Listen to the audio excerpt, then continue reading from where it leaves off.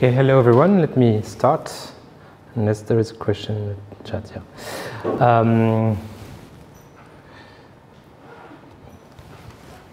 So I'll finish the class of last time.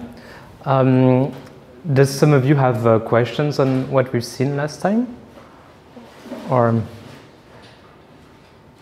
who remembers what we've seen last time? What? One topic was a bit that the Keynesian economics that focuses rather like on short-term, how do you say, short-term influences or opportunities, and where we see, or at least Keynes thought that the state can influence a lot, especially with investing on the state side. Yes, so that's right. Keynes insisted on investment in case there is a recession to put back the economy on track and restore full employment. But Keynes is interested in the short run. I think you mentioned long term. Yes, and actually, so right now I'm going to talk about some Keynesian economists like Robert Solow, who investigated the question of the long term, and more precisely, what makes an economy grow, and how can we model growth of an economy? So I think most of you are familiar with math, so I've included some equation. So Bob Solow and Swan develop basically the same model independently, so it's called the Solow-Swan model, or simply Solow model. And it relies on the exogenous and constant saving rate. What does exogenous mean? Do you know? Yes? I guess it's something along the lines that comes from the outside, so it's not derived within the model. Exactly. So it's not, as you say, it's not derived in the model. It's an input to the model that is not modeled, as opposed to endogenous. Something endogenous to the model is a variable of the model that is determined by some equation within the model. So here, the important equation is the constant saving rate in blue. So K is the capital. So it's the total amount of machines, building that are necessary to produce output, Y. And each year, a fraction S of Y is saved or invested, it's the same, and this increases capital. Okay, so we build more machines and it adds up to the stock of machines, the accumulation of capital. It's one of the reasons for growth, because output, the first equation, is produced from capital and labor. So labor is L. So here I use a very simplified version of the Solow model so that it can fit in 2 lines. So I take labor as fixed, it doesn't vary over time. But the productivity of labor grows at a constant rate G. It's also exogenous growth. And yeah, maybe I said something wrong earlier. This is why the model is exogenous, actually. It's because the G is exogenous. The reason for productivity growth is exogenous. And so this number L exponential of GT is the amount of labor in labor unit. So in numbers of hours it would be L, and it's fixed. But in labor unit that you can compare over time, it's L exponential GT. It means that if in the Neolithic age to have one piece of bread, you would need 1 year of work. Nowadays, with the technology, we need only 1 hour. But it's the same unit of work that is needed. It's just that the number of hours is multiplied by the technology. And this type of production function is called the Cobb-Douglas.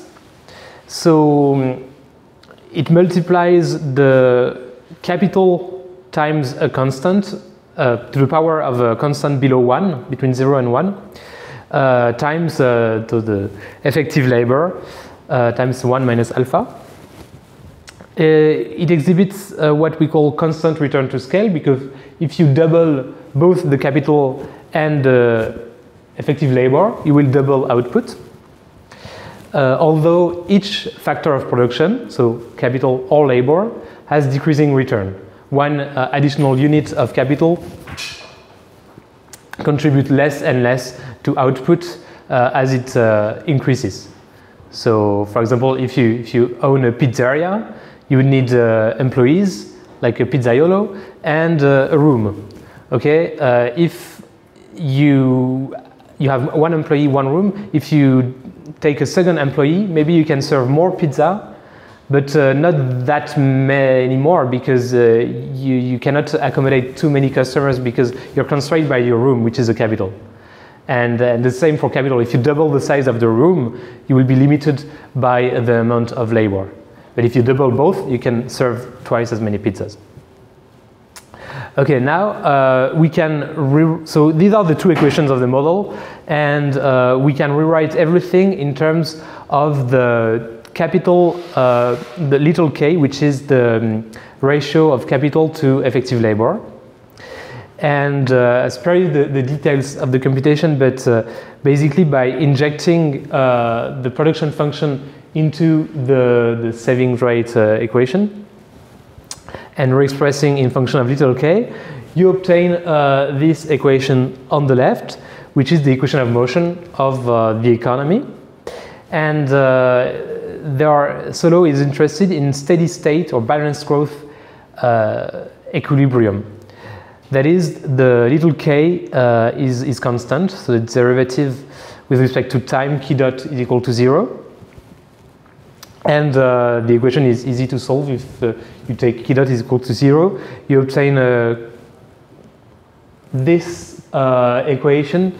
So k star will denote equilibrium when we have a star. So you have a constant ratio of capital to output, which is equal to the savings rate divided by the growth rate. So it means that the higher the exogenous savings rate, the higher the accumulation of capital, and so the higher the number of machines per goods that are consumed every year is. And yes. And G here is the total factor productivity. So it's the growth in technology, in technological progress. And it cannot be measured. It's not really the same as the growth in output Y, or it's the same only along the steady state equilibrium, but we're not necessarily along this path. And what Solow did is that he measured, so by total differentiating the production function and knowing the growth of output, of capital, of labor from the data, he computed this Solow residual, so the only thing that is unobservable, G. And he claimed in a 57 paper that most of the growth, actually 90% of the growth rate in the previous decades in the US, was due to total factor productivity growth rather than to capital accumulation through savings. Because these are the two basic factors, because the population is also a factor that can explain growth, but this is pretty straightforward, you know how your population has grown. This result has been contested, and now no one believes it. Because of various reasons. First, actually, G is also varies in function of the utilization rate of capital. So in this model, it's assumed that all the machines are used productively. But in the same way as there is unemployment, there are some plants that don't operate at full capacity, and there are idle resources. And this is partly captured by G. So it has been shown that G is correlated with things it should not be correlated with, like oil prices or military spendings. And also when there are increasing returns, which is arguably the case in some sector, then G doesn't measure productivity growth anymore. So yes, for a number of reasons, this result is flawed. And actually, Solow was a Keynesian, and he reckoned that his problem, that his models had some problem. For example, a drop in investment doesn't lead to a recession in his model. It just leads to a lower growth rate, but there is no crisis. So, in a way, it's not necessarily a problem because in the neoclassical synthesis, we have some models that work for the short run that are Keynesians. And this model, this is idealized for the long run. Camera is supposed to follow me, but it's not. Okay, I hope they see me. Now, Edmund Phelps wrote a very funny paper, actually full of humor. The paper starts with once upon a time in the kingdom, in the Solovian kingdom, referring to Bob Solow. Blah, blah, blah. And the paper is written like a legendary story. And the goal of the paper is to understand what should be the savings rate, this exogenous parameter S in Solow's model. And he popularized the golden rule savings rate, which maximizes, so it's a savings rate that maximizes consumption at the steady state growth rate. So consumption, you can write it like that. It is consumption per person. So the total consumption is output minus investment or savings. And yeah, I divide and multiply by exponential GT. And actually, yeah, it rewrites like this because I use the definition of little k and the equation for the capital output ratio, S over G. Now, if you maximize this equation with respect to S, it's the same as maximizing it with respect to little k because k is just a function of S. You can forget about the exponential GT because it has no S in it. And so you differentiate that, you equalize to 0, and you obtain this equation. So the first term, k to the power alpha minus 1 times alpha, is actually the rate of return to capital, because I mean, it's not obvious written like that, but you could see that, yeah, in neoclassical theory, factors of production are paid to their marginal productivity. So the derivative of output with respect to capital, that is, how much output increases with one marginal unit of capital, it's so the benefit of adding 1 unit of capital, it must be also its cost, so the rate of return to capital R. And when you compute this derivative of output with respect to capital, it's exactly this on the, yeah, this term. And this is equal to G, to the growth rate. So the rate of return to capital must be equal to G at the optimum. This is a way to express the golden rule savings rate. The other way is to express it directly in terms of the savings rate. So for that, you again makes use of the equation of the capital output ratio. And so given the production function we've chosen, you find that the savings rate should be equal to the profit share of the economy alpha. Because it turns out also that in this case, that is a basic case, the basic specification used by economists, alpha is the proportion of total output that remunerates capital. So the profit share, while 1 minus alpha is the proportion that goes to wages. And so this alpha is determined by the technology. It's the production function. It's something that is given. And the savings rates, according to Phillips, should be equal to that, so that each generation can enjoy the maximum consumption. If you increase savings above this number, you will accumulate too much capital, and so you will consume too little. Because, yeah, if you save more, you can consume less. But if you save less than this amount, then the next generation will have not enough capital, and the next generation will consume too less. And yeah, that's basically it. Let me, while you think about that, let me try to fix this camera. To check. If you have some question, it's the right moment as well. Yeah, I have a question. Yes? Okay, it moves. So what's the difference between alpha and the solar residual, like conceptually? So it's completely different. So because G, the productivity growth, it decreases. I mean, it is within a term that increases with time, right? So, but alpha, it's unrelated to time. So alpha, it's the importance, the relative importance of capital with respect to labor.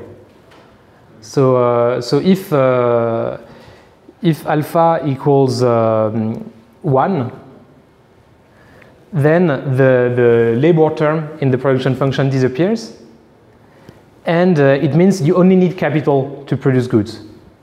Maybe in the future we'll be in such a world. There will be only robots and will be useless. And in the contrary, if alpha goes to 0, you need only labor, you don't need any machine. And G, exponential GT, is how productive 1 unit of labor, of 1 hour of labor is. So if you have knowledge, and actually, okay, this will be in the next lecture, in 2 lectures. G will be reinterpreted as knowledge, basically. G, the exponential GT, actually. G is the rate of increase in knowledge. And but yeah, because here it's weird. We don't know what is this solar residual. It comes from heaven, right? It's not explained. But it's the way labor becomes more useful over time. It becomes more efficient over time. So for the same amount of machine, for the same number of hours of labor, you produce more.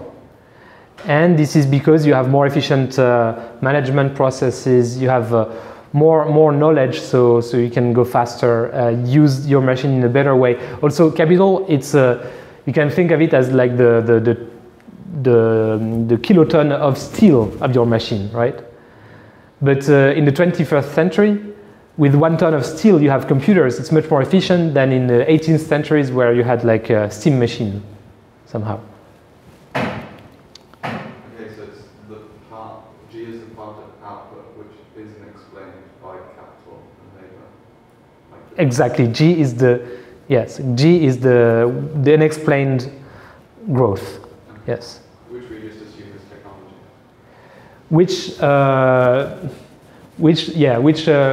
Which is better called productivity, actually. Productivity, but yeah. Yes? Go ahead. From the model, how can we know most of the growth was due to the technology growth?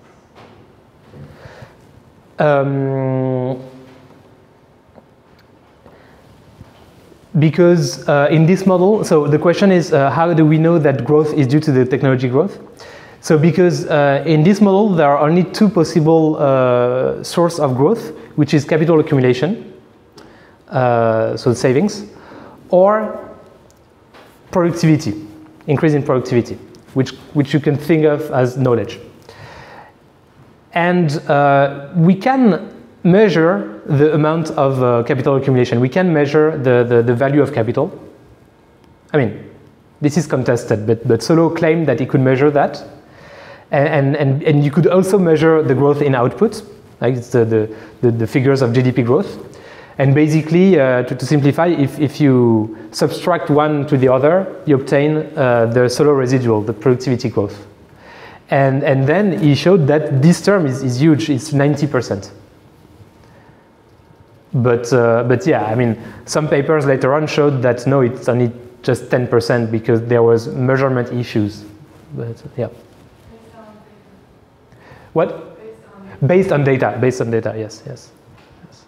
Yes, you had a question? Yeah, maybe to that comment that the drop of investment would not lead to recession. So if we have a drop in investment, that would mean we're not at the like golden savings rate, and hence we could also end up with like a lower level in the end, right? A lower steady state level. And wouldn't that be also like a recession? Maybe not very short term, but.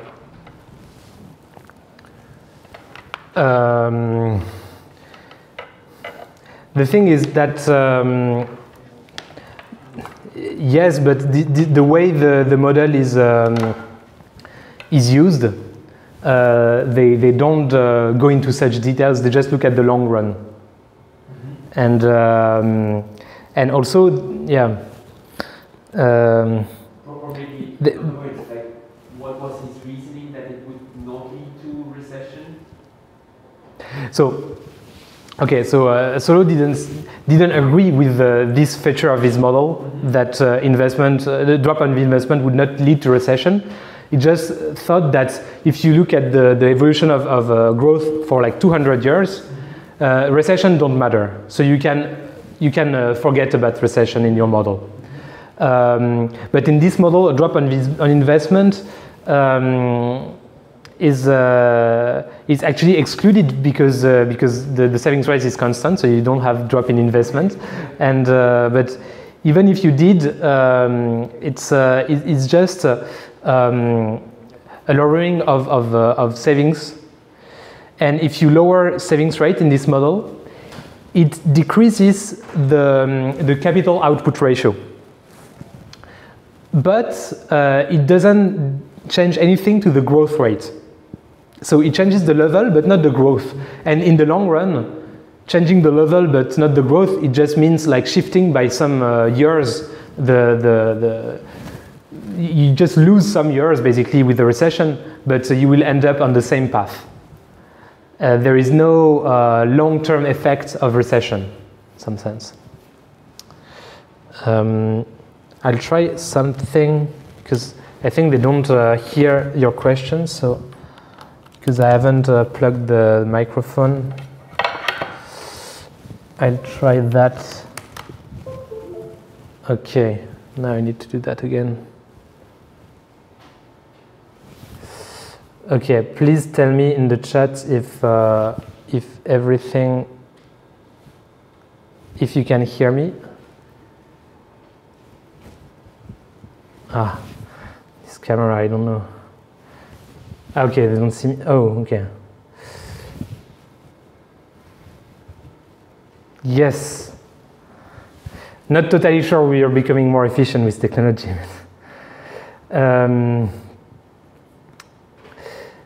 Okay.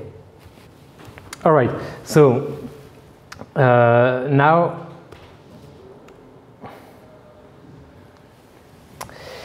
So 10 years later.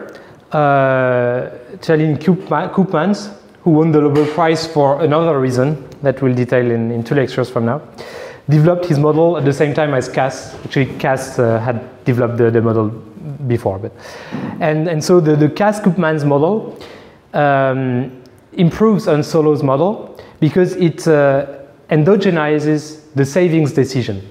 So it's still an exogenous growth model because the growth is unexplained. It's still exogenous. But the savings decision is not necessarily constant, and it is optimized by the agent.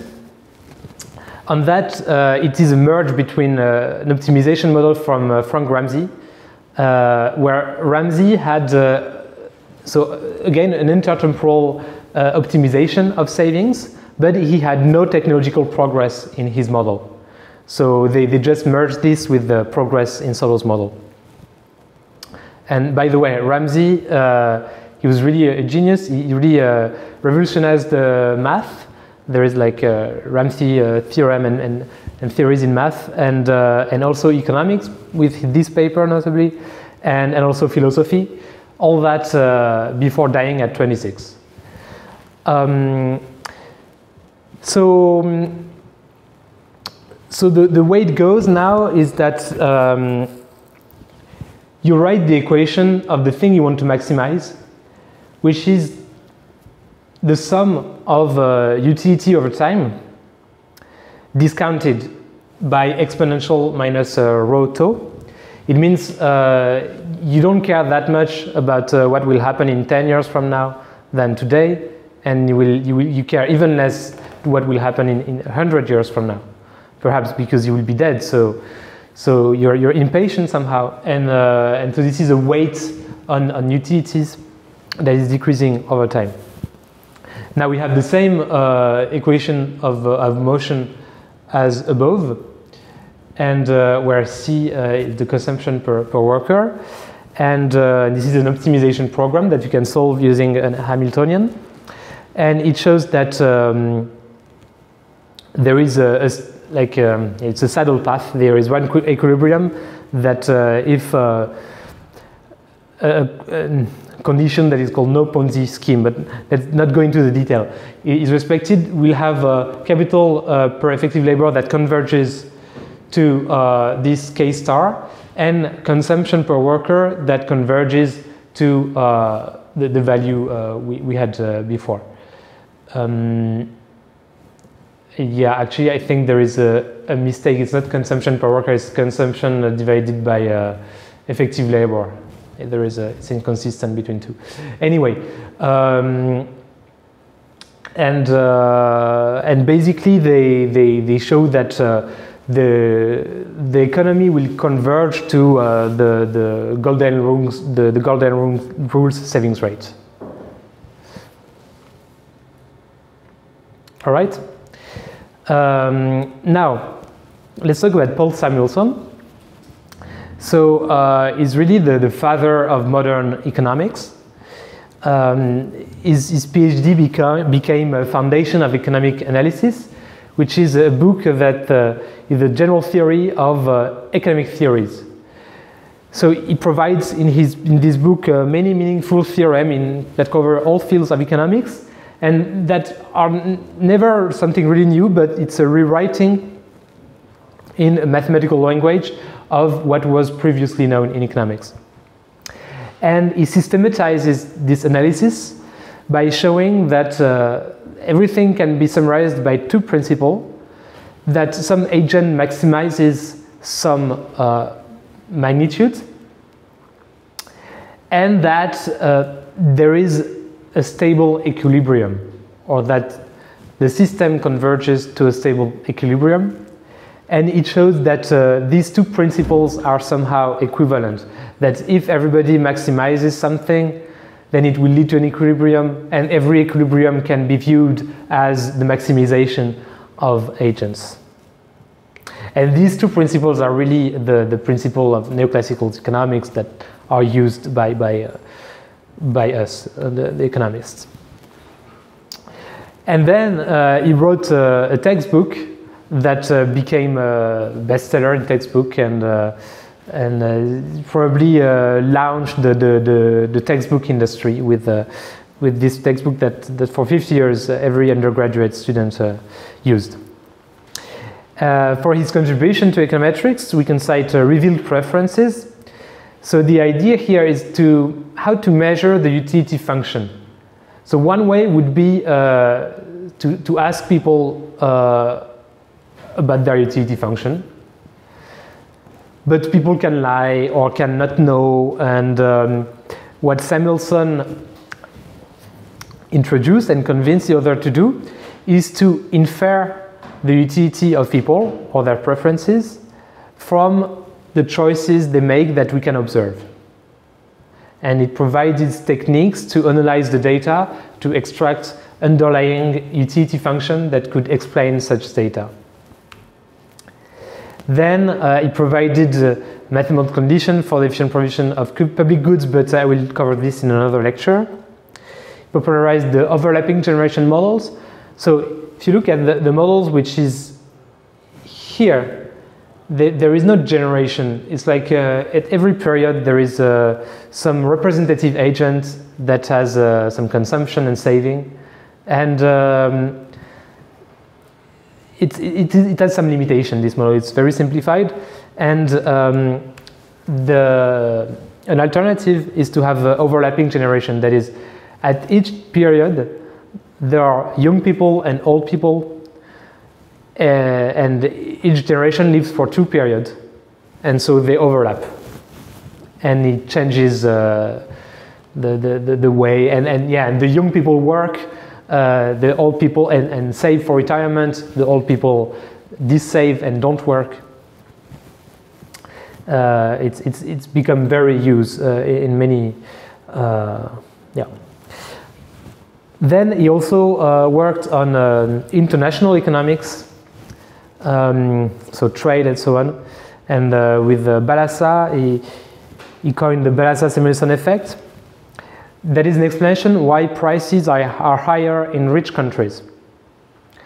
So the idea is that there are 2 kinds of goods. Traded goods, like computers, that are, in theory, they should have the same price everywhere on Earth, because most of the cost of this good is the production cost, and then not the retail cost. So if it didn't have the same price everywhere on Earth, there would be a profit to make by buying it where it's cheap and selling it where it's expensive. But non-traded goods not the same. Like you cannot buy a haircut in China, although it's cheaper than here. So non-traded goods are goods that are basically localized, like service goods, like services. And the reason rich countries are rich is because they have more capital or more efficient technologies, that is more knowledge somehow, and at least according to this model. And this is why they are able to produce types of goods, like think of airplanes that are produced mainly in Europe and the US, not in Africa. While poor countries cannot produce these goods. Another way I think maybe airplanes is not the best example, because precisely they're not produced in Africa. But think about rice. Okay, in Africa you probably need 10 times more workers to produce 1 kilo of rice than in France. In Switzerland, I'm not sure you produce rice. But why? Because in France you have machines, you have agronomes, etc. And so it means that because the rice is a traded good, there's the same price in Africa or in France, then the salary of workers will be 10 times lower in Africa, because you need 10 times more workers. And also because there are barriers to migration. African can not easily migrate to Europe. You have separate labor markets. And within a labor market, wages should be equalized. So basically, to simplify, all French have the same wage, all African have the same wage. And so the wage in the agricultural sector in Africa spill over the wage in the haircut sector or whatever service. Although French people are not better at doing haircut than Africans, haircuts are more expensive in France because the wages of agriculture are higher in France than in Africa. Was it clear? So yeah. So yes, the prices of non-traded goods are higher, and so the overall prices. And there is also the Stolper-Samuelson theorem, which is a result about a trade model, the extra all-in model, which is the basic trade model that builds on the theory of comparative advantage of Adam Smith and Ricardo, that this theory says what do countries trade? Because one country is good at producing, let's say, chocolate, that's Switzerland, and what countries is good at producing French fries, that's Belgium, and so Belgium will sell fries and Switzerland will sell chocolate. And okay, perhaps it was not a good example. Let's say fries against watches. Okay, you have one good that is intensive in capital, that is watches. You need a lot of machines to produce a watch. And one good that is intensive in labor, that is the French fries. And what this theorem says is that if the price of French fries rises, the price of the labor-intensive good, then the production, the factor of production used for this good, so labor, will rise relative to capital, to the price of capital. Okay, that was it for this lecture. I can take question, and if there is no question, I'll jump to the next topic. Are there questions? Okay, so until now we've talked about Keynesian economists. So economists that, broadly speaking, think that government intervention can be a good thing for the economy because there are markets imperfection and there are many ways in which the government can improve upon a situation of laissez-faire where market forces are set free. In this lecture, I'll cover economists that think the contrary. So we can qualify them as libertarians, that is their ideological position. And then there are two macroeconomic schools of thought, monetarism and new classical. But all these economists, or most of the economists that I will cover in this lecture, are from the Chicago school. So these are economists that were at some point of their career in the University of Chicago, which was and still is the center of this type of thought, libertarianism and in economics, basically, and free markets, etc. Okay, so I'll start with classical liberals. So these are the liberals from the early 20th century, and in particular the Austrian school. So the Austrian school, of course it emerged in Vienna, and it made many some important contributions to economics as we know it. The founder of the Austrian school was Karl Menger, and he introduced marginalism, which is basically the idea of utility function somehow, which is the idea that values are determined by the significance of the value of the last unit added, right? So the wage is the value of the marginal unit of labor. The return to capital is the value and the cost of the marginal unit of capital, etc.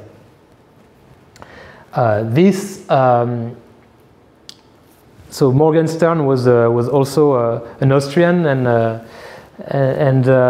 he pushed this idea to the fully blown formalization in the 50s, and we'll cover that in 2 lectures. Then there is von Wieser, who introduced the important notion of opportunity cost. Does someone know what does it mean, opportunity cost? So it's a central idea in economics. It means that the cost that matters when you think about something is not really the cost of the thing itself, but is the cost of the best alternative that you would have chosen if this option was not available. So for example, if you want to go to a concert, but the same day there is a party, then you choose to go to the concert. But the opportunity cost is the pleasure you would have had to go to the party. It's a value that is lost to you, and this is the cost of the opportunity you missed. And this is really what matters. Okay. Then there is Baumberg, who said that, yeah, so there is a methodology of individualism in this school of thought. That is, they reduce everything to labor and time, and actually to individuals. So they view the individuals as the indivisible unit of decision, and as opposed to institutionalists who views institutions like the state in an organic way that cannot be easily explained by the interactions among individuals. And so you should have the state as an actor, an agent per se. And you should study the state as an institution with its own norm, its own logic of action, etc. For Austrians, it's not the case. We can all reduce to individuals. And investment in this way of thought is just, or actually good, is just labor. Okay, and the labor that was used to produce the machines that were used to produce these goods, and the labor that were used to produce the machine, to produce the machines, etc. And so investment, the machines, is just deferred production. It's a production that occurred at the time earlier than production of the good itself. And when you pursue this idea, then impatience, time preference, the coefficient rho in the equation of earlier. So the way you value next period with respect to the current period, this dictates the interest rate. Because if you really don't care about the future, you will ask me a very high interest rate to give me some money in exchange that I give it back to you next year with interest.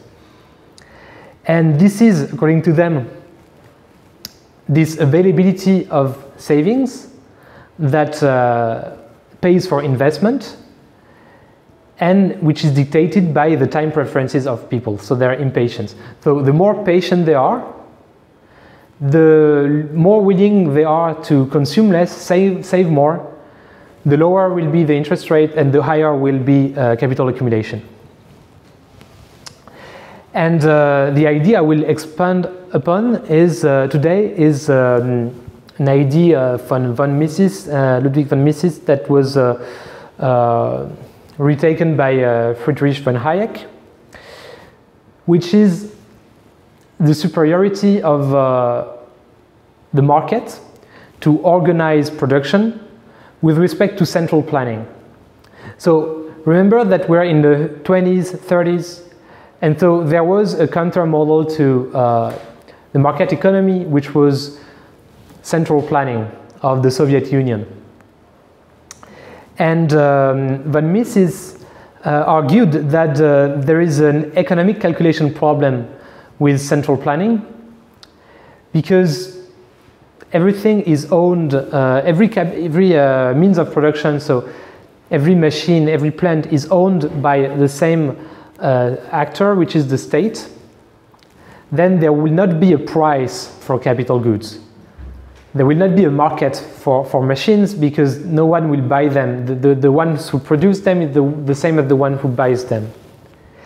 And because there isn't a price, then the planner, the central planner, cannot really know the true value of these goods, and may make mistakes in the plan when they compute how much machines should we produce, how should we allocate them, etc. The idea is that when you let the market decide, some people will exploit the opportunity of reducing cost, of buying something cheaper, selling it more expensive, etc., so that you will reach efficiency. The prices will reflect the values of the goods. They will be allocated to the people who most need them, etc. There are other ideas in the Austrian schools that were dismissed because they lacked of empirical ground and were considered as not scientific. So first is their methodology. So they really dismiss mathematics and data, and they think that we should attain the knowledge in economics through introspection. So through a logical understanding of how things work. And the problem with this methodology is that their theory of the business cycle was invalidated by the data, and they didn't really care. So this theory can make sense when we look at it. It says that the fractional reserve banking system, which is the system that is used for banking in nowadays, where you have a central bank and a regulator that is the lender of last resort to commercial banks. And agents in the economy, they face commercial banks, not the central bank directly. And a bank can extend credit even if it has no assets in there. It's not like the bank has a big coffer with gold, and when someone wants a loan, they give 1 bar of gold and ask for it 1 year later, and when there is no gold, they cannot lend anymore. It's not like that. They can create money when they decide to create credit to accept a loan. They create money by the same time, they create credit. And both their assets, so the thing they own, in this case the loan itself, they own the money in 1 year from now that the person has to pay back, grows at the same time as their liability, which is the money they created, and which they are liable to the person they gave it to. So yeah. So basically, when you deposit money in your bank account, it's your asset, but it's a liability of the bank, because it means that if you ask for it, the bank has to give it to you back. Okay, and what does fractional means? It means that the bank still has to have some assets of the special nature that are reserves to the central bank. And so these reserves are the only true euro that are that is provided by the central bank. And the fractional reserve system means that the bank cannot extend credit more than a multiple of these reserves. So let's say they need to have at least 1/10 of all the credits they give in reserves of the central bank. This means it constrains them to have some true assets that they cannot lend. They have to keep them in their coffer instead of instead of being able to I don't know to explain this, but they need to have only one fraction of all what they lended in their coffer, basically, and And the lower this fraction is, the higher the leverage they have, and the riskier it is. Because if there is a bank run, everyone wants their money back at the same time, and they only have 1/10 of it in reserve, then it's bankruptcy. So, yes? What is the fraction, typically? It's around 1/10, but I'm not sure. It's between 5% to 15%. It depends on countries. I don't know the exact number, and actually, nowadays it's more complicated than what I just explained. You have two different ratios. You have the liability over reserves ratio, which is one I've talked about, but you also have the asset over capital ratio, and you have, the regulator also takes into account the riskiness of the credits you provide, etc. But more or less it's 10%, to give you a rough idea. And so, what the Austrian school says is that this generates too much credit. Because in their view, we should not be, it's not that we should not be allowed to do what banks do, but okay, the counterpart of the constraint, of this constraint on banks, is that they have a banking license. So they have an official recognition from the central bank and the state, which ensures the deposits, which means that in case of bank run, if the bank cannot give the money that people want to withdraw, the state will intervene and provides this money, at least up to a certain extent, maybe 100K per person. And this for the Austrian is a very bad idea, because this insurance that the states provide is an incentive for banks to engage in too risky operations. And so they will extend too much credit. They will provide loans at too low an interest rate, as compared to the situation where only the savings of people could be used to fund loans. Then the interest rate would be much higher than if we can extend credit by just creating money. And so this easy money creation generates booms of what they call malinvestment. So because credit is so easily given, it is given to projects that are bad, which are malinvestments. And after some years, we noticed that these projects are bad. They cannot succeed in selling the goods they produced, and they cannot pay back the loans. And so banks restrict the credit because basically the bank suffers a loss if people don't pay back. So their reserves decrease, so they cannot lend as much, and it's booms and like bubbles and bust. And in the bursting of the cycle, the capital reallocates from the firms that go bankrupt to the others, so that we liquidate the bad projects and we fund again the projects that work. Okay, so this is basically classical liberalism. This part of classical liberalism, which we could call libertarian nowadays, because liberalism now in the US at least means progressive, which is totally the opposite meaning as not the opposite, but it's different meaning as libertarian. So libertarianism can be summarized with two, that society should rely only on two principles.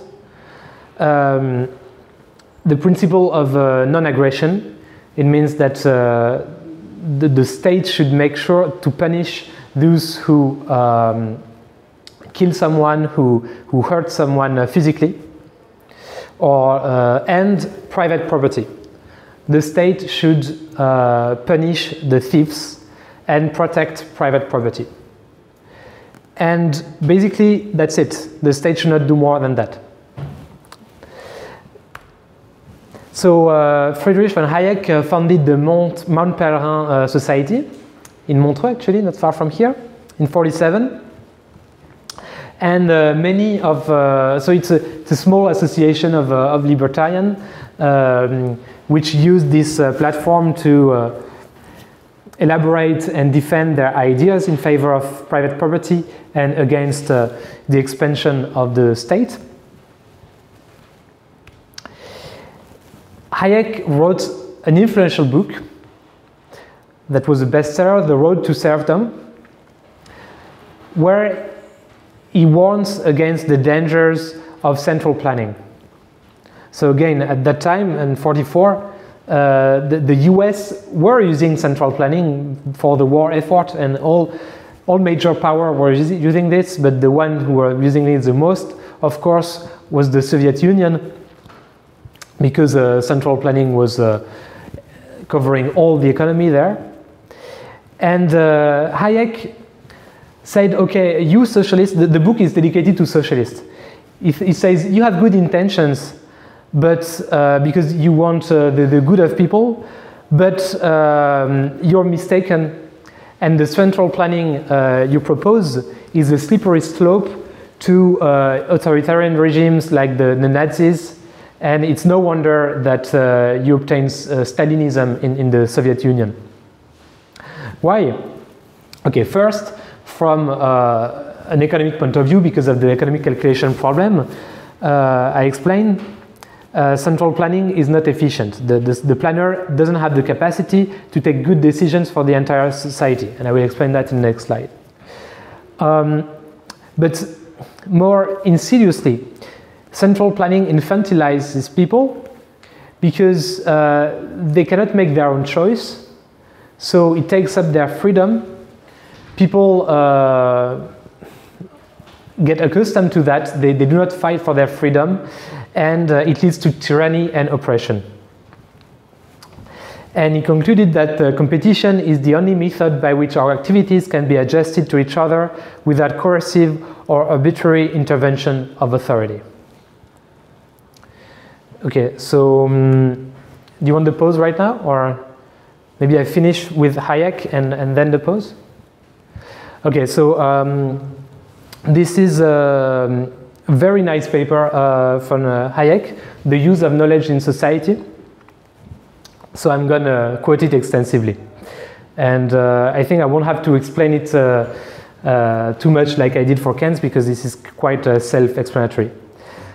The problem of a rational economic order is determined precisely. So yeah, he's asking the question, how should we devise the rules for society to have an economic order that is rational? That is, so the problem of rational economic order is determined precisely by the fact that the knowledge of the circumstances of which we must make use never exists in concentrated or integrated form, but solely as the dispersed bits of incomplete and frequently contradictory knowledge which all the separate individuals possess.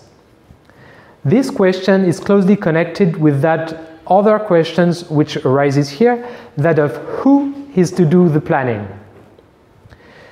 It is a dispute because he says that we do planning. Every economic decision is planning. When a manager in a firm decides whatever, they plan something. We all plan. But the question is, do we have central planning by a higher authority, the state, or do we let the planning to every individual? It is a dispute as to whether planning is to be done centrally by one authority for the whole economic system, or is it to be divided among many individuals. Practically every individual has some advantage over all others in that he possesses unique information of which beneficial use might be made, but of which use can be made only if the decisions depending on it are left to him or are made with his active cooperation. it would seem to follow that the ultimate decisions must be left to the people who are familiar with these circumstances, who know directly of the relevant changes and of the resources immediately available to meet them.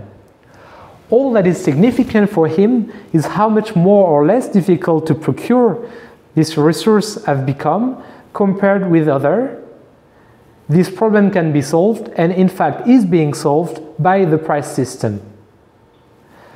Prices can act to coordinate the separate actions of different people. So here, we must look at the price system as such a mechanism for communicating information, which of course it fulfills less perfectly as prices grow more rigid. So here he says that to decide the relevant economic question to you, that is, how much should I produce of this good if you're a manager, or how much should I buy of this good if you're a consumer, you don't need to know if the price of wood became more expensive in Indonesia. Although this can have an impact on your decision, because if the price of wood becomes more expensive, then so does the price of how do we say in English? Of tires, I don't know, that are produced in Indonesia, and then so does the transportation cost and so on, and then it raises the price of your good, and your good is less available. But you don't need to know why your good has become more expensive or less available to take your decision. And the idea is the price conveys all the information you need to convey this decision, and it naturally emerges from the interaction of many, many people. And then he said that it's no wonder that that way. It's an evolutionary process. And that's why people don't acknowledge the importance and the miracle of the price system. It's because it wasn't invented by human. It's just a product of evolution. We ended up in this system because it works well. And it says that's why people don't understand how it works and the importance of it. And it says we make constant use of rules whose meaning we don't understand. We have developed these practices and institutions by building upon habits and institutions which have proven successful in their own sphere and which have in turn become the foundation of the civilization we have built up. So here it's really a defense of letting the forces naturally evolve, and the good thing will remain through the process of evolution. And yeah. And so when I'm reading this text, I cannot help but seeing a strong argument in favor of democracy. Because if you replace prices by collective decision making, you could have the same meaning. Meaning that to take decisions, we need information from everyone in society to take the good decisions. And one head of state cannot possess all the relevant information. So it's useful to ask people all the relevant information, or to summarize the choice that they would make in a situation. But Hayek was not really in favor of democracy. He was not opposed to it, maybe, but he was very wary of the state. So for him, it wasn't a defense of democracy, but that's the way I read it, that we should take the information from every places where they are relevant, so everyone should have their say in the decision process. Okay, thank you. You can take a pause or ask questions.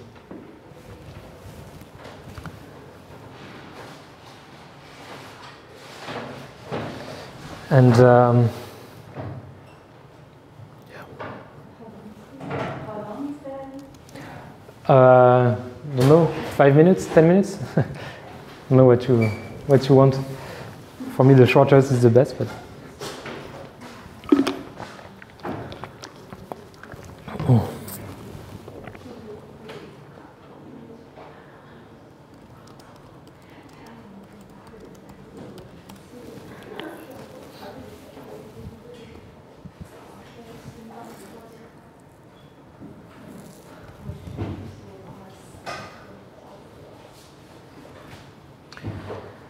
So there is a question in the chat, if Hayek was not in favor of democracy, what was he in favor of? I think he was maybe in favor of a democratic regime that would be libertarian. So democracy that has very few. So a kind of anarchy, if you want. So a state that has very few competencies. So competence in protecting private property, in protecting people from crime, and that's basically it. And actually, he wrote a book that maybe because I don't know this very well. Maybe he viewed other roles for the government. He wrote a book on this. Which can give you the name, and because that was because Keynes read the book The Road to Serfdom, and he said yes, I basically agree with you, Friedrich, but all what you say in the book is correct. But the thing is, in the book you acknowledge some role for the government in some circumstances. But you don't explain in which cases it will be like what is the frontier. And maybe I have a wrong conception of the frontier he places. What I'm telling you is just the frontier of libertarian, of extreme libertarian, but maybe it was more subtle than that. And he came up with a book 20 years later where he explained what this frontier was. And Margaret Thatcher once said in a meeting that she showed the Hayek's book, and she said, "This is what we believe in." So probably looking at yeah. So basically, she agreed with the competencies of government that Hayek thought was needed.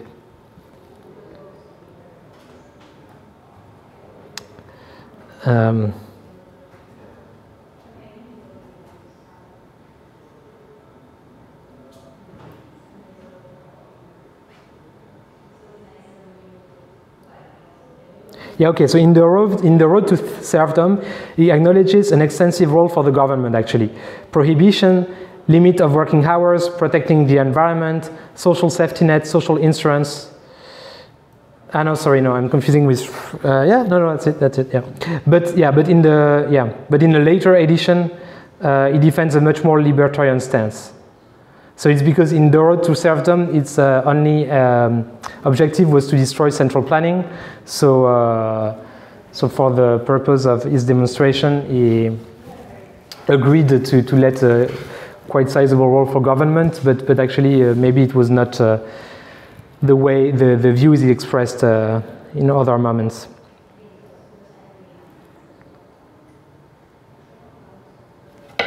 Okay, and now that you know a bit about Keynes and Hayek, I recommend you this epic rap battle. There are 2 episodes.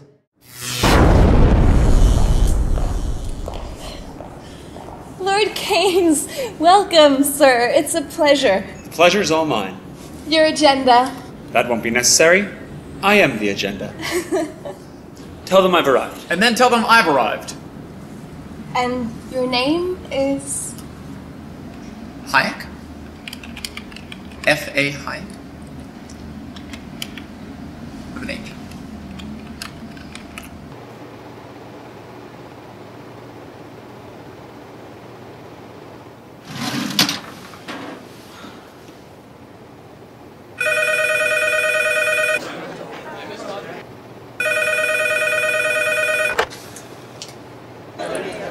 Freddie.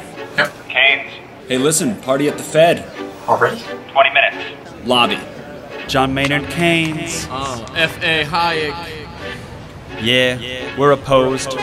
We oppose each other philosophically. In the same studio. We've been going back and forth for a century. I want to steer markets. I want them set free. There's a boom and bust cycle and good reason to fear it. Play low interest rates. It's the animal spirits. John Maynard Keynes wrote the book on modern macro. The man you need when the economy's off track. Depression, recession, now your question's in session. Have a seat and I'll school you in one simple lesson. Boom, 1929, the big crash. We didn't bounce back, economy's in the trash. Persistent unemployment, the result of sticky wages. Waiting for recovery? That's outrageous. I had a real plan, any fool can understand. The advice real simple, boost aggregate demand. C-I-G, altogether gets to Y. Keep that total growing, watch the economy fly. We've been going back and forth for a century. I want to steer markets. I want them set free. There's a boom and bust cycle and good reason to fear it. Play low interest rates. It's the animal spirit. You see, it's all about spending. Hear the register cha-ching. Circular flow, the dough is everything. So if that flow is getting low, doesn't matter the reason. We need more government spending. Now it's stimulus season, so forget about saving. Get it straight out of your head. Like I said, in the long run, we're all dead. Savings is destruction, that's the paradox of thrift. Don't keep money in your pocket or that growth will never lift. Because business is driven by the animal spirits, the bull and the bear, and there's reasons to fear its effects on capital investment, income, and growth. That's why the state should fill the gap with stimulus, both the monetary and the fiscal. They're equally correct. Public works, digging ditches, war has the same effect. Even a broken window helps the glass man have some wealth, the multiplier driving higher the economy's health. And if the central bank's interest rate policy tanks, a liquidity trap, that new money stuck in the banks. Deficits could be the cure you've been looking for. Let the spending soar, now that you know the score. My general theories made quite an impression. Revolution! I transformed the econ profession. You know me, modesty, still I'm taking a bow. So say it loud and say it proud, we're all Keynesians now. We've been going back and forth for a century. I want to steer markets. I want them set free. There's a boom and bust cycle and good reason to fear it. I've made my case, Freddie H. Listen up, can you hear it? I'll begin in broad strokes, just like my friend Keynes. His theory conceals the mechanics to change. That simple equation, too much aggregation, ignores human action and motivation. Yet it continues as a justification for bailouts, payoffs, by polls with machinations. You provide them with cover to sell us a free lunch. Then all that we're left with is debt and a bunch. If you're living high on that cheap credit hog, don't look for a cure from the hair of the dog. Real savings come first if you want to invest. The market coordinates time with interest. Your focus on spending is pushing on thread. In the long run, my friend, it's your theory that's dead. So sorry there, buddy, if that sounds like invective. Prepare to get schooled in my Austrian perspective. We've been going back and forth for a century. I want to steer markets. I want them set free. There's a boom and bust cycle and good reason to fear it. Play low interest rates. It's the animal spirit. The place you should study isn't the bust, it's the boom that should make you feel leery. That's the thrust of my theory. The capital structure is key. Malinvestments wreck the economy. The boom gets started with an expansion of credit. The Fed sets rates low. Are you starting to get it? That new money is confused for real loanable funds, but it's just inflation that's driving the ones who invest in new projects like housing construction. The boom plants the seeds for its future destruction. The savings aren't real, consumption's up too, and the grasping for resources reveals there's too few. So the boom turns to bust as the interest rates rise, where the cost of production price signals relies. The boom was a binge, that's a matter of fact. Now it's devalued capital that makes up the slack. Whether it's the late 20s or 2005, booming bad investments seems like they'd thrive. You must save to invest, don't use the printing press, or a bust will surely follow, an economy depressed. Your so-called stimulus will make things worse. Just more of the same, more incentives perverse. And that credit crunch ain't a liquidity trap, just a broke banking system. I'm done, that's a wrap. We've been going back and forth for a century. I want to steer markets. I want them set free. There's a boom and bust cycle and good reason to fear it. Play low interest rates. It's the animal spirits. The ideas of economists and political philosophers, both when they are right and when they are wrong, are more powerful than is commonly understood. Indeed, the world is ruled by little else. Practical men who believe themselves to be quite exempt from any intellectual influence are usually the slaves of some defunct economist. serious task of economics is to demonstrate to men how little they really know about what they imagine they can design. They've been going back and forth for a century.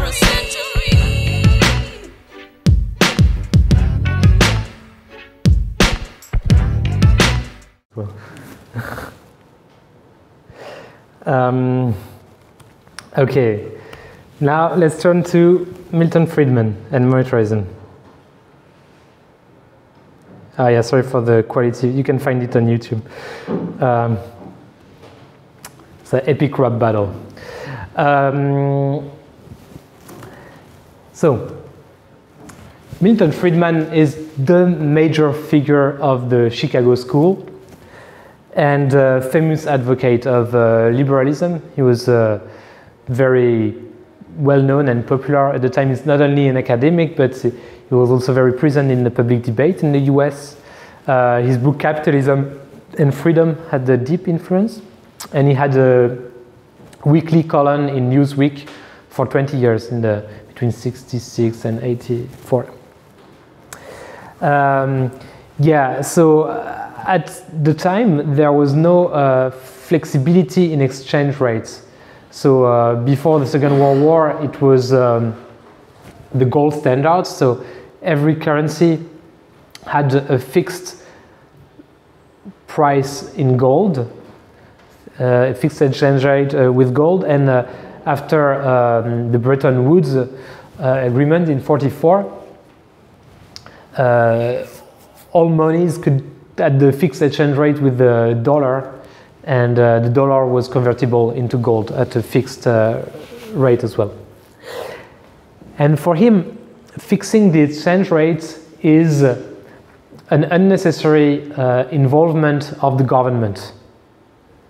And so he made the case for flexible exchange rate. At the time it was thought unrealistic, but the future gave him reason. Now, most countries, most big economies at least, not all countries, but use a flexible exchange rate. For example, between the euro, the dollar, the franc, and the yen, it's flexible exchange rate. And for, some other have a mixed regime. For example, for the renminbi in China, it's flexible within limits. Okay. His first important contribution was for the theory of the consumer. So he made an hypothesis which is very close to the one from Modigliani. I don't know if you remember. So it's the permanent income hypothesis that says that consumption of an individual is smooth around over time. So the individual takes into account their future expected income and consume a level corresponding to this permanent income. So more than their current income, their absolute income when they're a student, and less than this when they are grown up.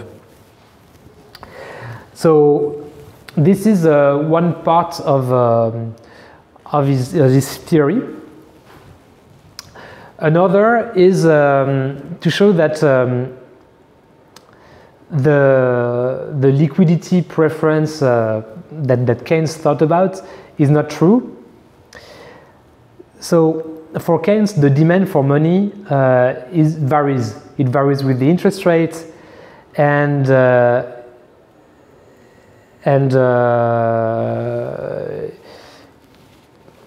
it varies with interest rate. And for Friedman, so the reason it varies with the interest rate is because you want more money when the interest rate is low, because the gain you would have by owning a bond instead is quite low.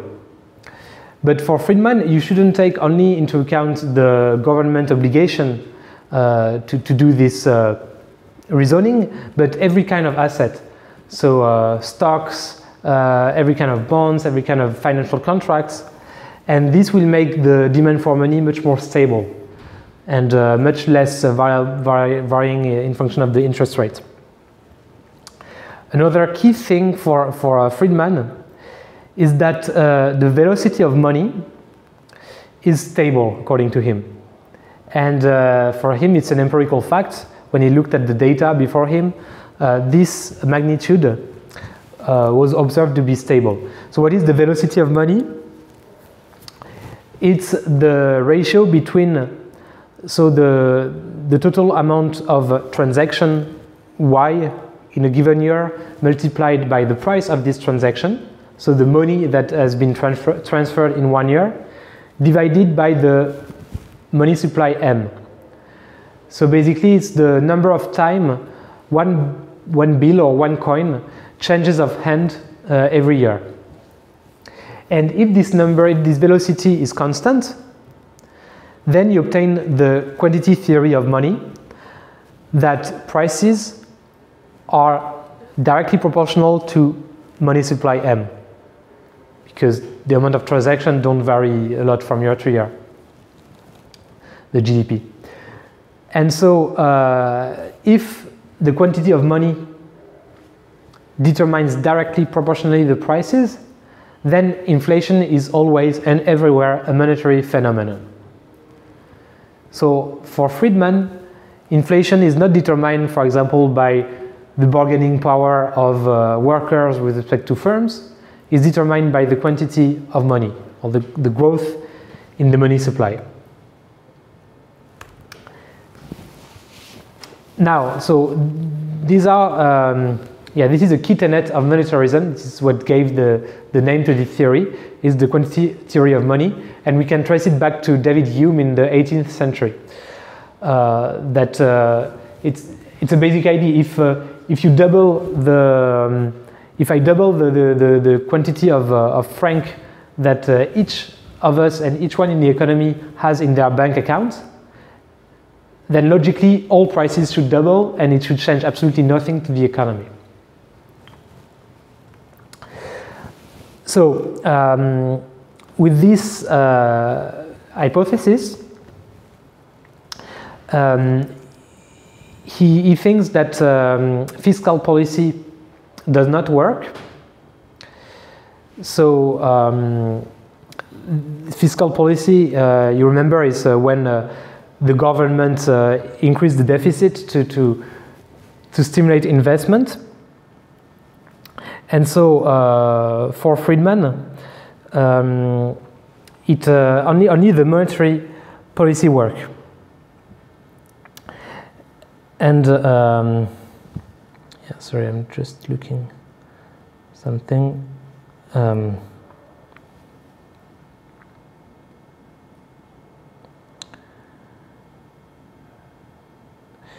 Because the reason why the fiscal policy doesn't work is it has only transitory effect, because you may surprise people with increased investment, but in the end you will go back to the stable equilibrium of free markets. But he acknowledges that monetary policy can work. That is, when you increase the money supply in the next unanticipated way, then people will think that they are richer, so they will consume more. The employers will hire more.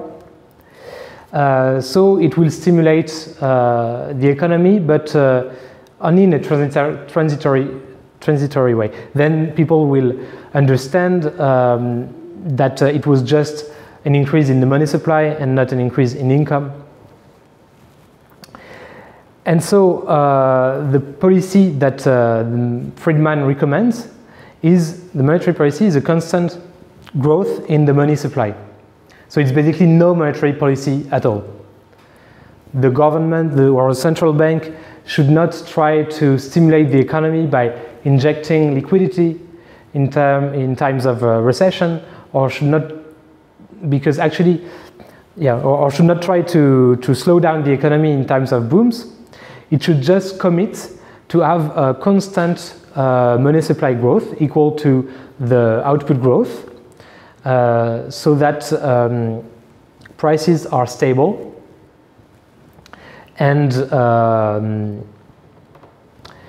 And you can have cycles, you can have recessions and booms, but it would only make things worse if the states intervene.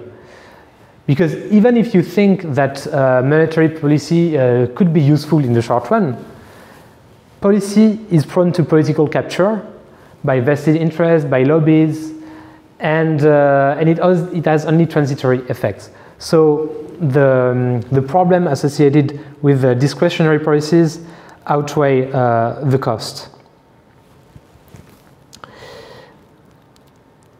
And and another way why fiscal policy will not work that well is because of the permanent income hypothesis. So if you increase the income of someone transitorily, it will not really affect their permanent income.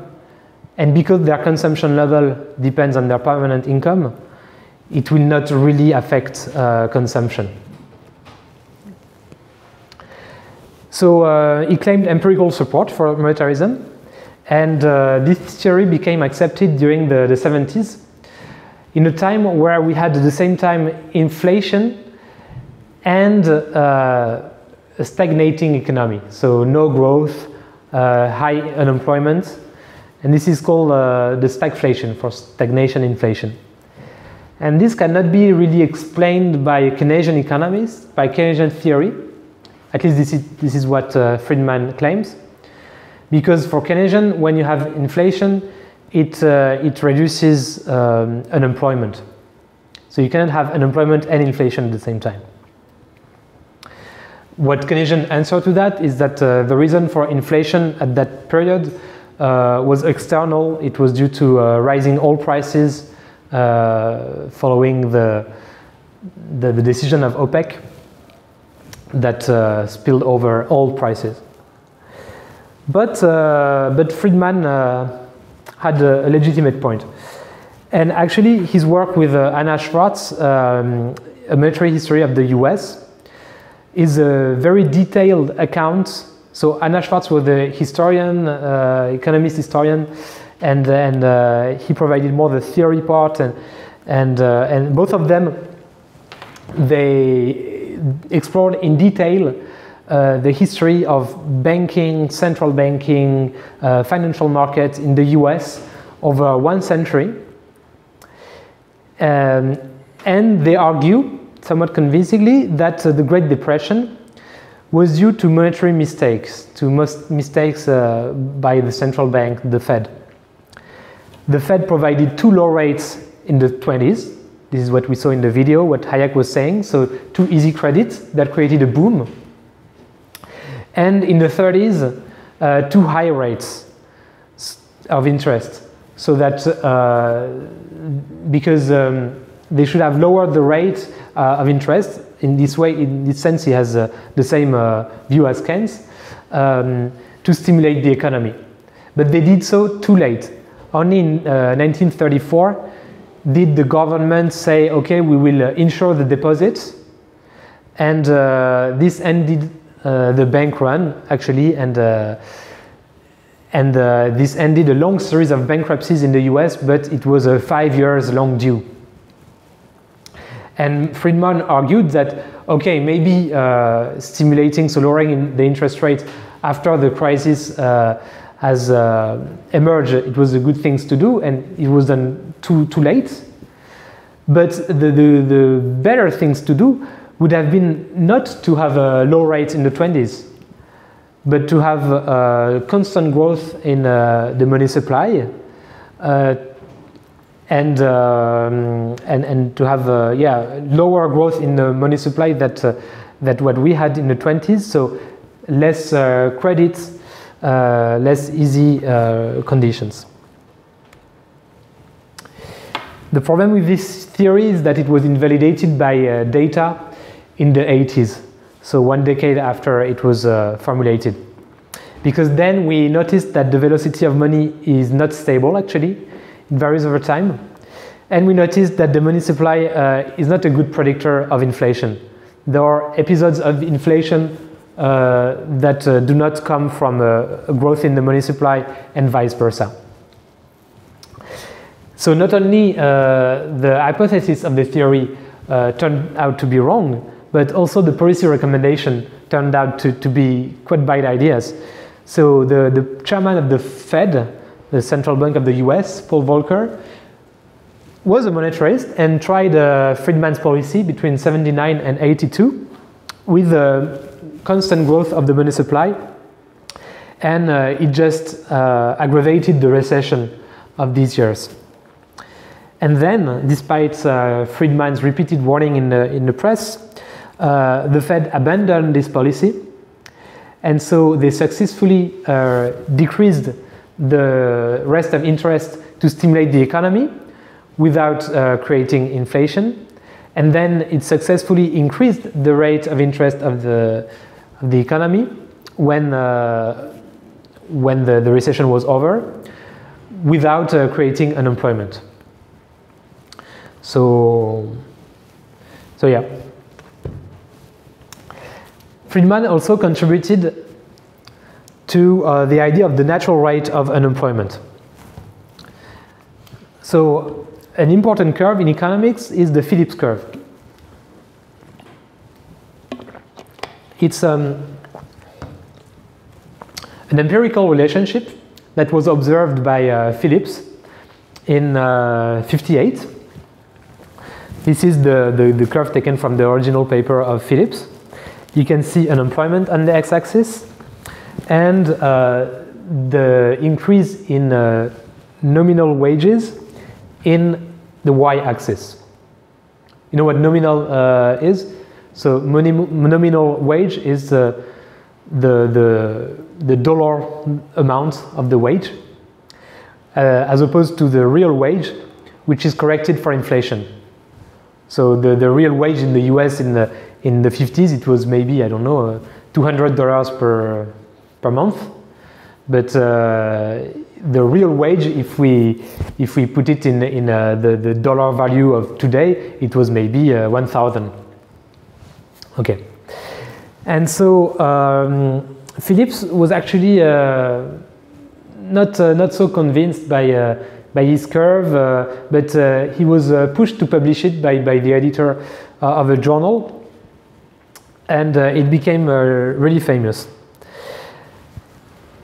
Why? Because in Keynesian economics, so it relied on the ISLM model that assumes fixed price. And there was an equation was lacking about the prices. How do price varies? So Phillips provided the equation that relates real variables, so the unemployment, and monetary variables, nominal variables like wages or inflation.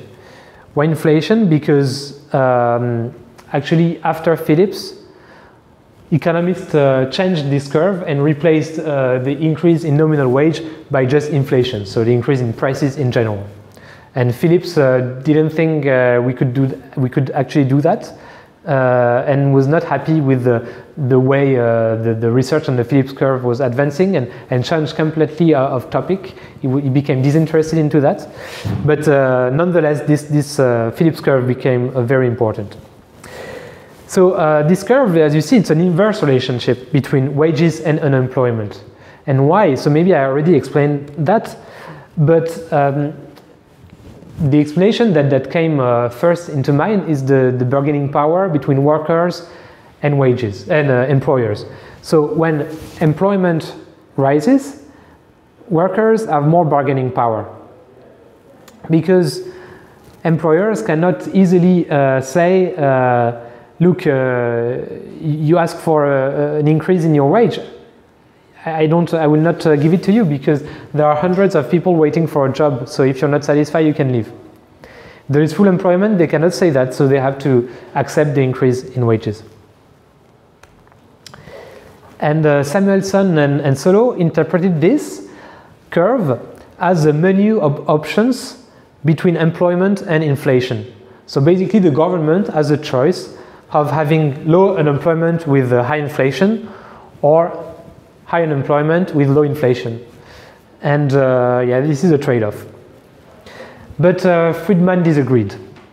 And in his address to the Association of American Economic Association. He was the president in '68, and there is every year when there is a new president, they make a speech, and the speech of Friedman is memorable because he pointed out two deficiencies with the theory.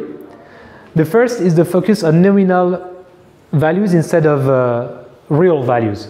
So why would workers ask for an increase in the nominal wage? What matters is the real wage, is the number of, the amount of pasta they can buy with their wage. It's not the value of their wage only. So they should take into account the prices as well. So you could not easily replace. I mean, what we should have is a relation between employment and the real wage, if it was a question of bargaining power, not with the money wage. And the second problem is that it forgets expectations. And why? We'll see why. Friedman proposes another story. In his story, there is an asymmetry of information between employers and employees. So workers expect future wages to be equal to past wages. They have what we call adaptive expectation.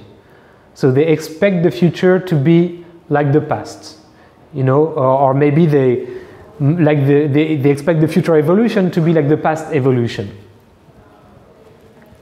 which is a form of rationality somehow. The thing is that employers, firms have better information of how prices vary, and they know before the workers that there will be inflation, for example. And so they are more able to adjust the price of the good they sell in case of inflation. And so they will increase the price of the goods, while they don't have to increase the wages because workers haven't understood that inflation will come. This causes the real wage to decrease because the price of goods has increased, but the nominal wage hasn't changed.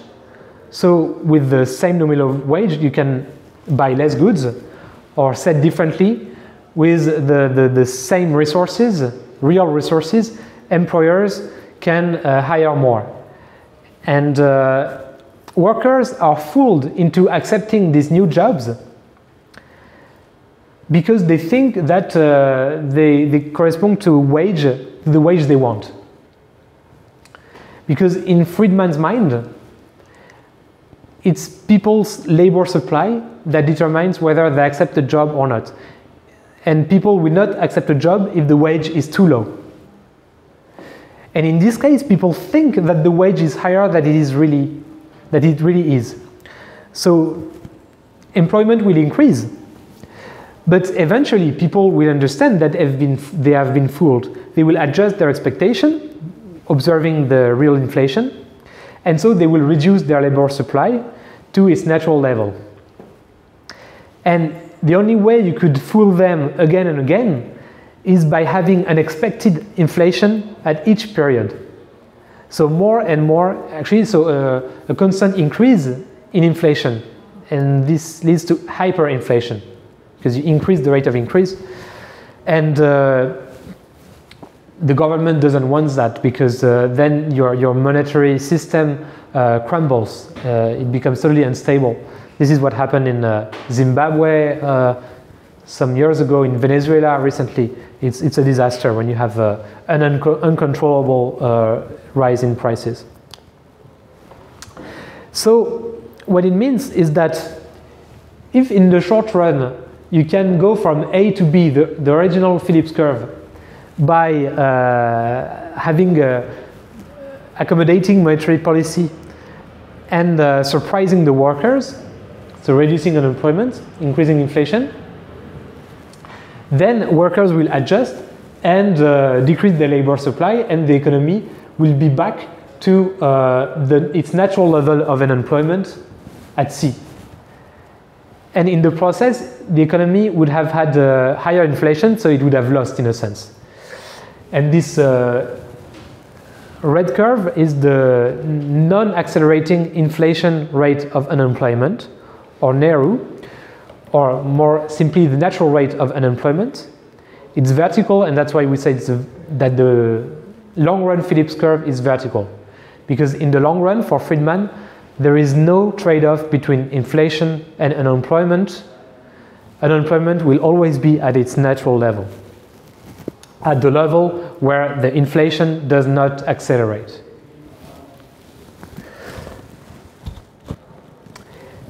And so it was in '68, and his model predicted stagflation, because he said if you try to do a monetary stimulus, you will end up with more inflation, but you will not have lower unemployment.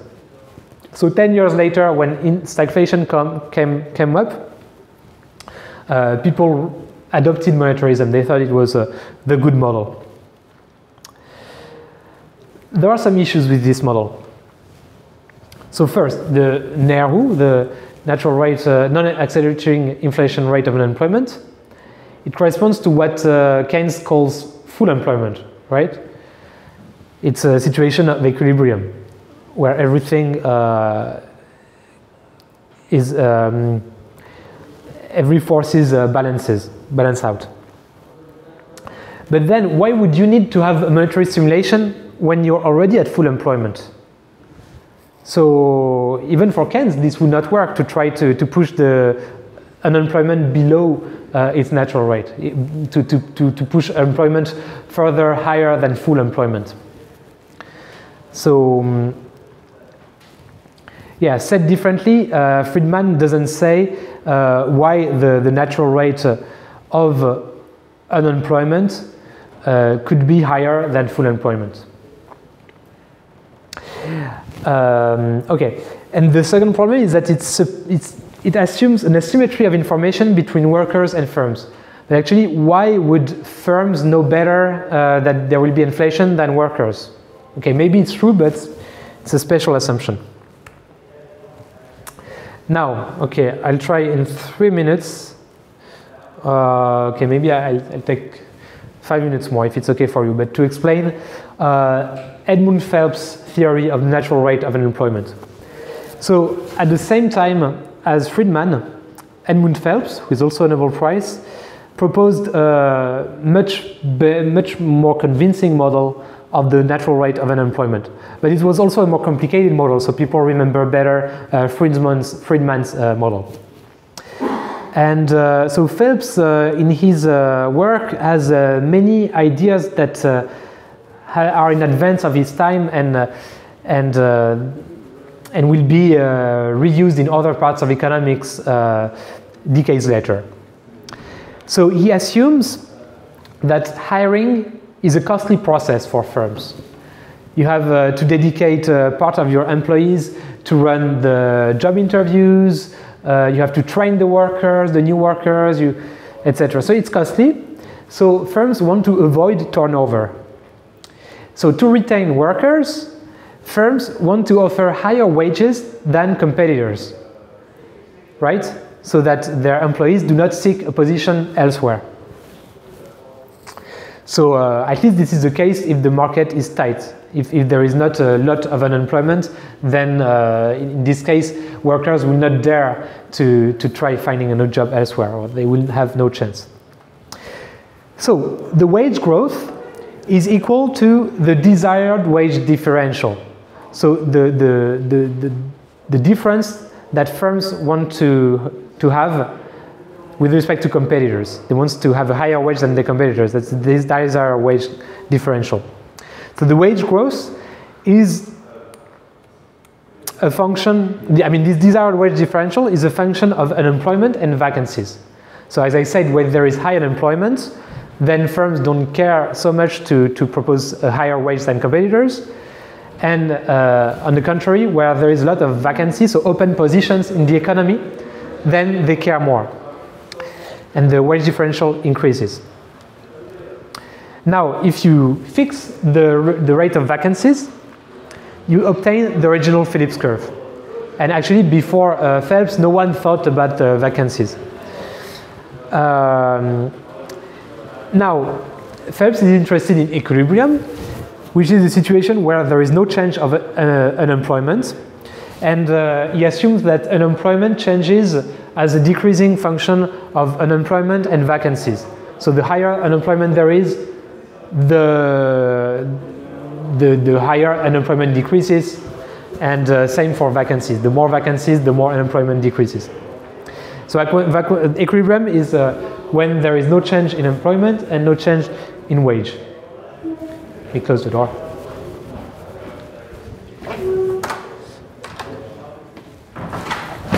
Oops. Okay, and now suppose that firms. So this was the situation without expectation. Now he introduces expectations about their competitors' wages, which is another terms. So because the competitors will also increase their wages, every firm forms an expectation WE of that term. They want to be above that rate of increase. And what he shows is that the equilibrium does not change by adding this term. It just makes anticipated inflation higher. And it's unrelated to the equilibrium in terms of unemployment or vacancies. Because, as you see, the condition of equilibrium is just D equals 0, U dot equals 0. And increasing the expectation, like if firms think that there will be an inflation of wages, they just add this term to their wage. And this destroys the trade-off between employment and inflation. The key thing is that firms can anticipate inflation, and then this kills off the trade-off. So it's similar to Friedman's, but the method is different because it provides micro-foundation. By micro-foundation, we mean that the decision of every agent is modeled. Whereas in Friedman, he looked at things in an aggregate way. He reasons at the equilibrium and with expectations. And it's a precursor of efficiency wage. It's a theory we'll see in a few sessions that explain why wage is higher than the wage that will clear the market, that the wage of competitive markets without other effects, such as this hiring cost, for example. And it's also a precursor of the job search literature. This literature doesn't distinguish between involuntary unemployment and voluntary unemployment, because for this literature, all employment can be explained as the duration between two jobs, and unemployment varies with vacancies and unemployment itself. And Phillips didn't rest after this. Actually, he elaborated upon his theory by endogenizing the natural rate of unemployment U star. He said that these rates can vary, actually. And he provided a very sophisticated theory of how it could vary. For example, his theory includes a hysteresis, so here a reversibility of unemployment. This is because workers have some human capital. You know, they have some knowledge they've learned in the uni and in their previous job. And when they are long-term unemployed, they lose this knowledge, they lose the motivation, and so they become less productive and less employable. And this can make high unemployment persistent. And this opens up a new justification for Keynesian policies. Although in his model, without this later addition, there is only a small room for Keynesian policies when employment is very high. When employment is higher than the equilibrium, then it could make sense. But otherwise, no, you don't want to, you cannot succeed in lowering unemployment with inflation in this model. But yes, with his later addition, there are other effects that goes on and that can justify that. Do you have any question? Yeah, thank you. And next time we'll see new classical economics.